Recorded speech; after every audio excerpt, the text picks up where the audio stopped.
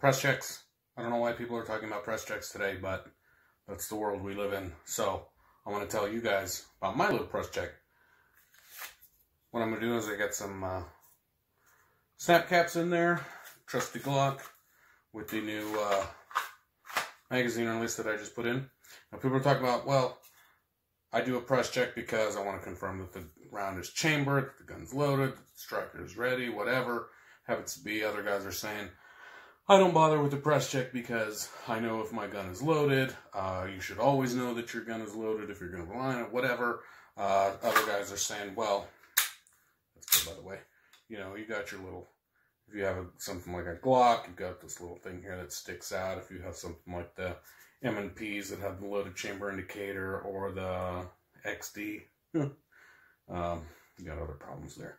But for me, it's pretty simple. So, you know, as I come up, or if I get ready, you know, shooting a stage, competition, or loading up for the day, whatever it happens to be, get the gun out, take my magazine, again with the snap cap, so this is perfectly safe. Load that magazine, I'm going to rack the round into the slide.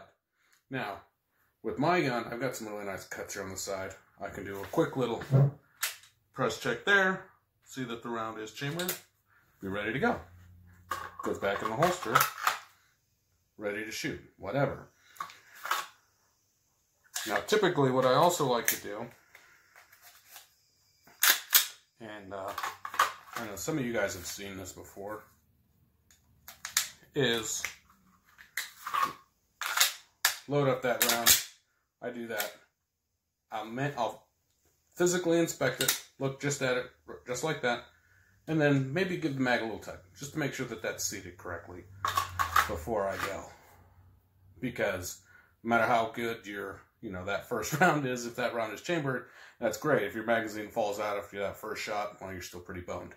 Now, what I don't like is guys doing this kind of thing. So, come up to the lines, and I shouldn't say I don't like it. I guess, I mean, it is a personal kind of thing, but I don't understand it. Come up to the line, get that gun out, load it, rack it, press check, mag check, slide check, mag check, slide on the side, I don't know, maybe from the top.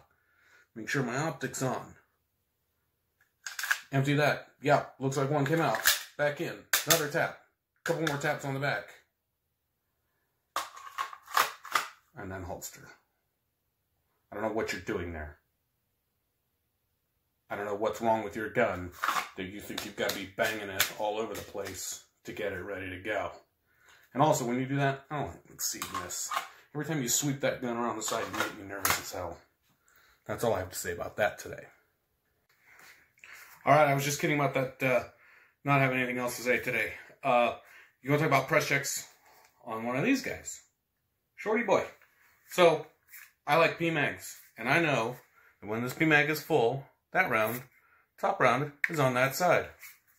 And I don't have snap caps for this, so this is just going to be live, but safety is always on.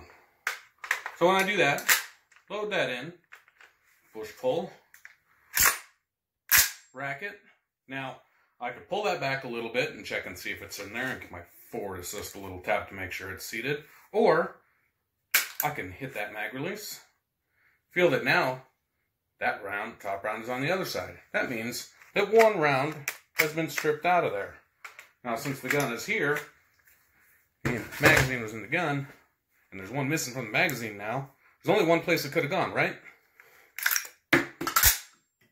So, maybe a press check on a rifle isn't really necessary, but as so many people have already said, you know, gosh, it just never hurts, really.